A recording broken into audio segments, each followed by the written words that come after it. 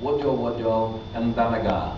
In that time I was taught about family traditions and customs, about traditional society and traditional law, how to speak my father's language, the Wokbayalanji language, and then all about our art and the dance and the music.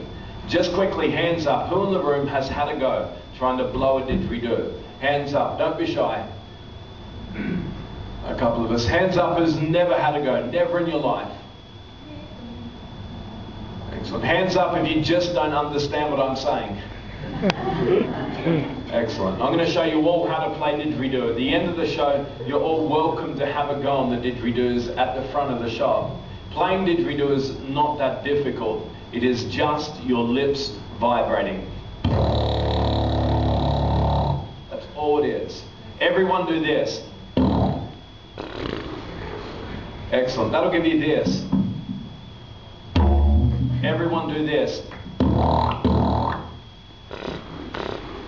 Well done. That'll give you this. Now everyone take the biggest breath you can take. Fill your lungs with air. And do this.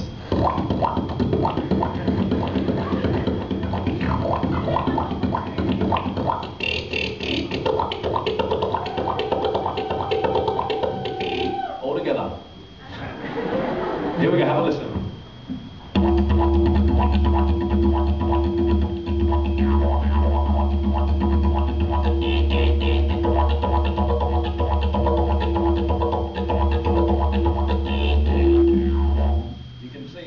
Vibrating, thank you. It's lips vibrating. Get the didgeridoo to work.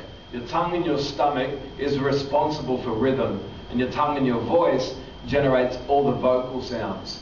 Traditionally, it is our language that generates all of our rhythms. By saying words or singing song through the didgeridoo, that's how we create 100% of all of our traditional rhythms. For example, something very basic. Everyone say didobar. Didobar.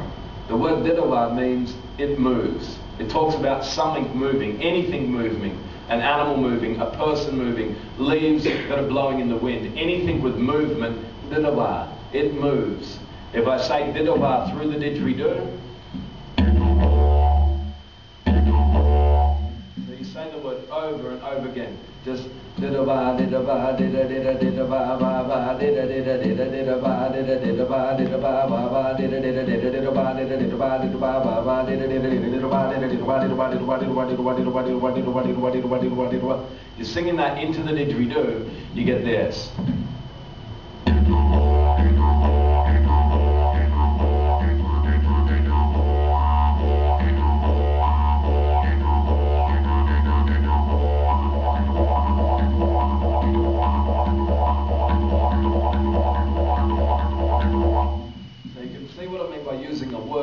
For rhythm.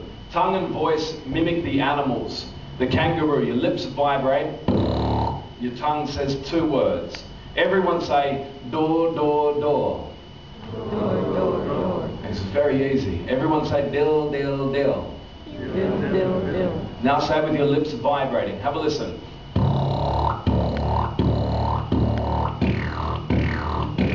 All together. Well done. Here we go. Have a listen.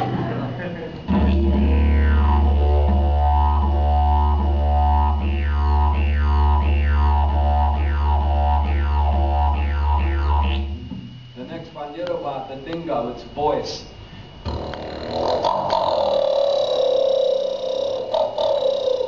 On didgeridoo.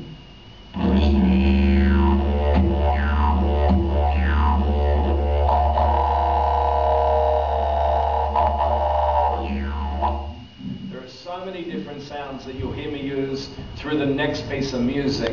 Behind me, you'll get some beautiful images from the top of the Northern Territory, Darwin, and through the Gakuru National Park. You'll get 4 animals come up on the screen. As they come up, I will point them out and put their sound through the didgeridoo. Then as the story progresses, I'll use my hand to guide you through one of the very first dances we teach our children when they learn to dance. This is a story that comes from the top of northern Queensland, where all my father's family are. A story that comes from the Gokpa Yalanji people. Everyone say Goko. Go. Everyone say Yalanje. Yalanji. Now say Gokpa Yalanje. Go for Yalanji. Gokpa Yalanje is a tribe of people my father's family come from. This story here is all about the kookaburra and its beautiful laugh. Is there anyone in the room that does not know what a kookaburra is? Hands up if you don't know. Be honest, please. Alright, for those that are unsure, the kookaburra is from the kingfisher family of birds. It is the largest of the kingfisher birds found here in Australia. It's only about this big, but is very famous for its beautiful laugh. Can someone in the room make the sound of a kookaburra for me? Anyone? Come on, it's so dark, no one can see you. Don't be embarrassed. Anyone? Alright, everyone try this. Everyone say duka. Duka. Daka. Daka. Now with a high voice, everyone say Duka. Duka. Daka. Daka. as fast as you can. Have a listen.